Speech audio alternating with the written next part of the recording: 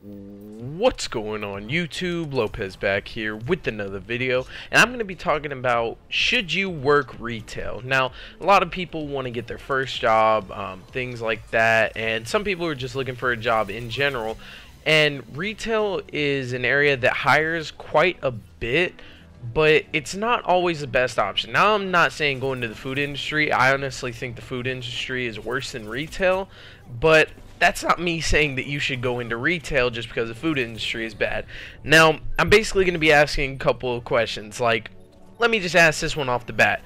Are you prepared to deal with customers that get angry over stupid things, that are just irrationally angry? They're just mad over nothing. Because if you're not prepared for that, there's no reason to even go into retail. Because if you're going to be like a cashier or someone that's walking around like trying to help people find stuff, things like that, like a service associate or something that's on the floor, you're going to have people that are going to get mad at you for absolutely no reason. And it's one of the dumbest things ever. And the thing about retail is you are always dealing with people. Always, always, always. You are always dealing with people, and people always have problems. Now, if you can deal with people, that's good, but I promise you, you're going to get to a point where you really just don't want to deal with it. Now, another thing that you got to ask yourself, are you prepared to work with some coworkers that are just honestly kind of stupid? I mean, people do stupid things, they say stupid things, a lot of people cause issues in the workplace for no reason, especially if you're working around like a lot of younger people. If you're working around like high school people or people that are just straight out of high school, you'll probably end up dealing with a lot of, drama and issues between people just because, I mean, that's just their life for some reason. That's their livelihood.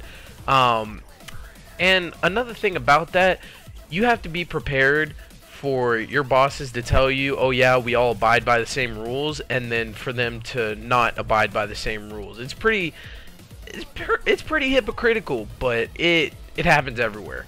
Your boss is always going to tell you, oh yeah, we go by the same rules and all this kind of BS. Like, they'll say, okay, no phones, and then you'll see them later just sitting on their phone.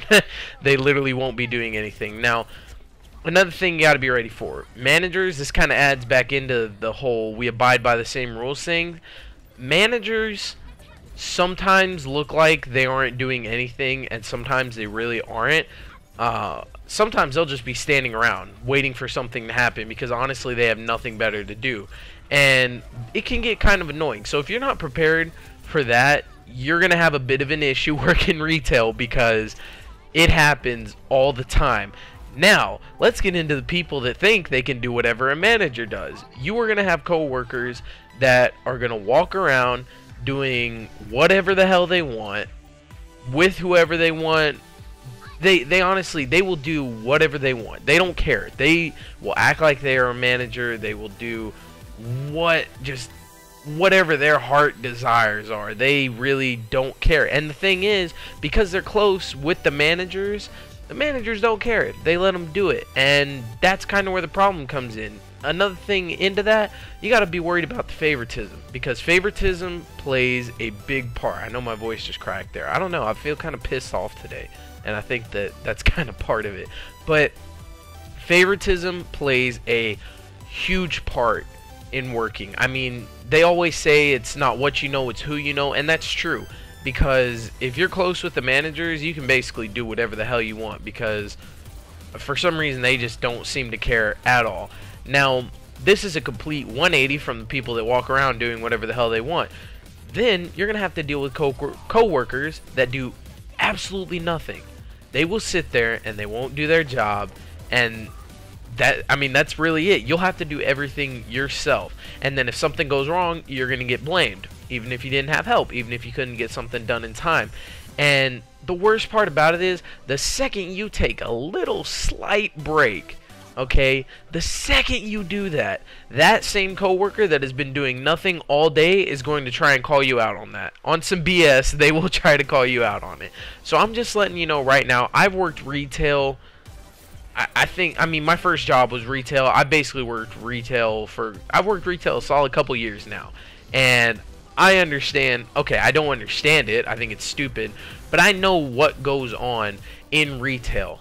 And it is extremely stupid.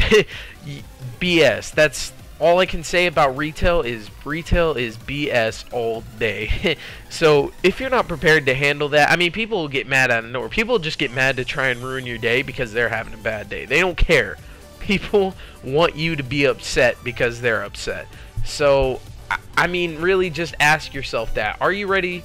Are you prepared to deal with BS all day? Okay, I get paid pretty well for my job, but I'm going to tell you right now, I don't think any amount of pay is enough pay to deal with the kind of BS that you have to deal with when you're working retail. So either you need to be getting paid like $50 an hour or you need to have a really strong mind. That's the only reason that I've been able to stick around in retail, is because I can stick through the BS, stick to myself, and just worry about what I'm doing as opposed to worrying about what everyone else is doing. But don't get it twisted. I'm keeping my eye out. When I see something stupid going on, I'll call them out for it if they try to come at me out the side of the neck. I'm just letting you know right now. So thanks for watching the video, guys. If you enjoyed, please like, comment, subscribe. I should be buying 2 or 3 PC parts tonight. You know, I made that video and I was talking to my friend, and I just decided I need to, you know, I just need to start trying to work towards it more. So I'm gonna definitely be buying the PC parts more often and a lot quicker, just so I can get this done and start getting stuff better, high quality videos and some nice high quality streams out to you guys. So like I said, thanks for watching the video, and I'll see you in the next one. Peace.